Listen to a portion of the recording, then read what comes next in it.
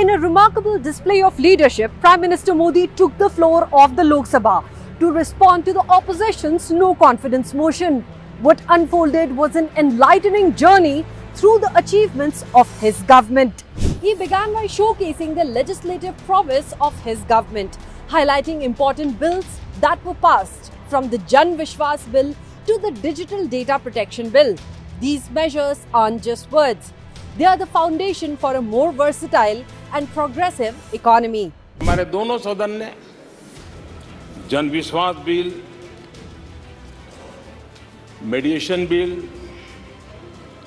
Dental commission bill, आदिवासियों के लिए जुड़े हुए bill, digital data protection bill, national research foundation bill, coastal aquaculture से जुड़ा बिल, ऐसे कई महत्वपूर्ण बिल यहाँ पारित किए। Prime Minister Modi painted a vivid picture of India's ambitions, envisioning a future where our nation ranks among the top 3 economies globally. From startups to foreign investments, India is soaring to new heights, supported by record exports and the aspirations of the underprivileged. Bharat दुनिया की तीसरी top अर्थव्यवस्था बनेगा। Reform, perform and transform, एक निश्चित आयोजन, planning और कठोर परिश्रम की पराकाष्ठा, और इसी की वजह से आज देश इस मुकाम पर पहुंचा है। But what truly touched hearts was the impact of welfare schemes. Prime Minister Modi highlighted that millions have been lifted out of poverty, endorsed by international organizations like the IMF and WHO. The direct benefit transfer system is hailed as a logistical marvel, transforming lives. आज देश में गरीबी तेजी से घट रही है। नीति आयोग के रिपोर्ट के अनुसार पिछले 5 साल में 13.5 करोड़ लोग गरीबी से बाहर आए। IMF अपने एक वर्किंग पेपर में लिखता है कि भारत ने अति गरीबी को करीब खत्म कर दिया है। भारत के डीबीटी के और दूसरे हमारे सोशल वेलफेयर स्कीम के लिए IMF ने इसे कहा है, ये लॉजिस्टिकल मार्वल है। वर्ल्ड हेल्थ ऑर्गेनाइजेशन ने कहा है कि जल जीवन मिशन के जरिए भारत में 4 लाख लोगों की जान बच रही है। स्वच्छ भारत अभियान से 3 लाख लोगों को मरने से बचाया गया है।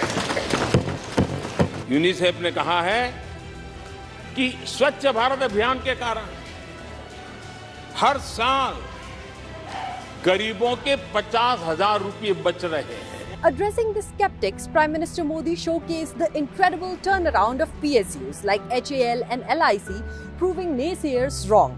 It is a story of revenue growth, profit surges, and improved asset quality. हमारी public sector banks net profit 2 गुने से ज्यादा हो गया। आज HAL सफलता की नई बुलंदियों को छू रहा है। HAL ने अपना एवर हाईएस्ट रेवेन्यू रजिस्टर किया है। आप जानते हैं LIC के लिए क्या क्या कहा गया था? LIC बर्बाद हो गई, गरीबों के पैसे डूब रहे हैं, गरीब कहां जाएगा? बेचारे ने बड़ी मेहनत से LIC में पैसा डाला है।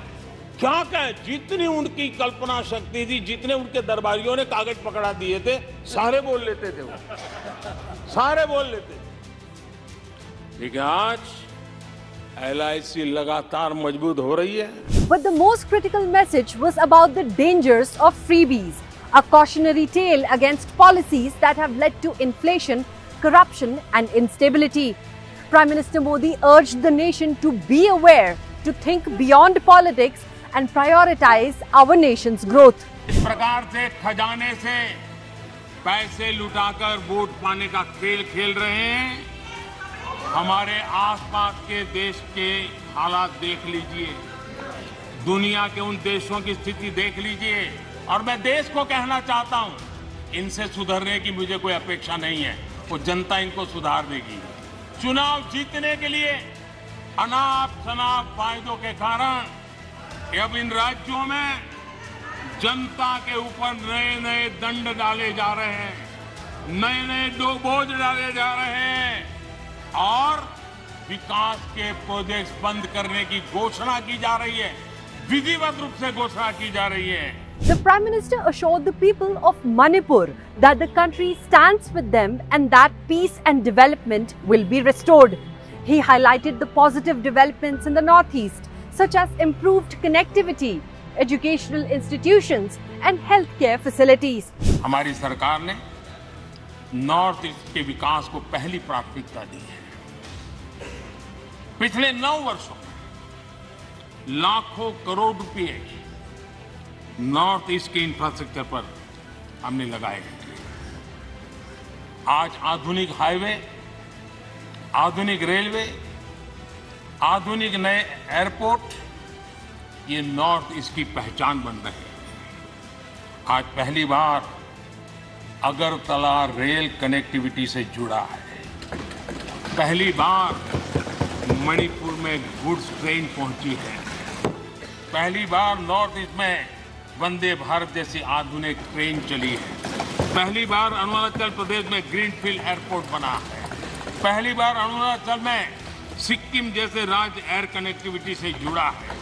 पहली बार वाटरवेज के जरिए पूर्वोत्तर इंटरनेशनल ट्रेड का गेटवे बना है। पहली बार नॉर्थ ईस्ट में एम्स जैसा मेडिकल संस्थान खुला है। पहली बार मणिपुर में देश की पहली स्पोर्ट्स यूनिवर्सिटी खुल रही है। पहली बार मिजोरम में Indian institute of mass communication जैसे संस्था खुल रहे हैं। पहली बार केंद्रीय मंत्रिमंडल में नॉर्थ ईस्ट की इतनी भागीदारी बढ़ी है। पहली बार नागालैंड से एक महिला सांसद राज्यसभा में पहुंची है। पहली बार इतनी बड़ी संख्या में नॉर्थ ईस्ट के लोगों को पद्म पुरस्कार से सम्मानित किया गया है। पहली बार पूर्वोत्तर से लसित बरफुकन जैसे नायक की झांकी गणतंत्र दिवस में शामिल हुई है।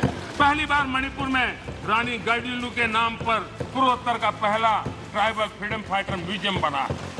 Prime Minister Modi criticized the Congress for past failures in the Northeast, including instances where Congress-led governments mishandled situations in Assam and Mizoram.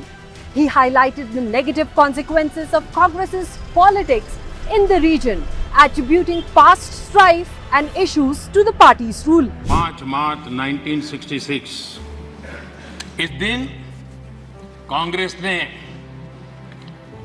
Mizoram में असहाय नागरिकों पर अपनी वायुसेना के माध्यम से हमला करवाया था। पंडित नेहरू ने 1962 में जब देश के ऊपर चाइना का हमला चल रहा था, देश के हर कोने में लोग अपनी रक्षा के लिए भारत से अपेक्षा करके बैठे थे, उनको कोई मदद मिलेगी। दिल्ली के शासन पर बैठे हुए, और उस समय पर एकमात्र जो नेता हुआ करते थे, पंडित नेहरू ने रेडियो पर क्या कहा था? उन्होंने कहा था, my heart goes out to the people of Assam. ये हाल करके रखा था उन्होंने। लोहिया जी ने नेहरू जी पर गंभीर आरोप लगाया था, और लोहिया जी ने कहा था, और वो आरोप था कि जानबूझकर नेहरू जी नॉर्थ ईस्ट का विकास नहीं कर रहे, जानबूझ करके नहीं कर रहे। 30,000 स्क्वायर मील से बड़े क्षेत्र को एक कोल्ड स्टोरेज में बंद करके उसे हर तरह के विकास से वंचित कर दिया गया है। ये लोहिया जी ने नेहरू पर आरोप लगाया था कि नॉर्थ ईस्ट के लिए तुम्हारा रवैया क्या है। The no confidence motion fizzled out, but the impact of Prime Minister Modi's reply will resonate for years. It was an eye-opener, a testament to his dedication, a journey through progress, caution and optimism. The no confidence motion may have ended, but confidence in our nation's future has never been stronger.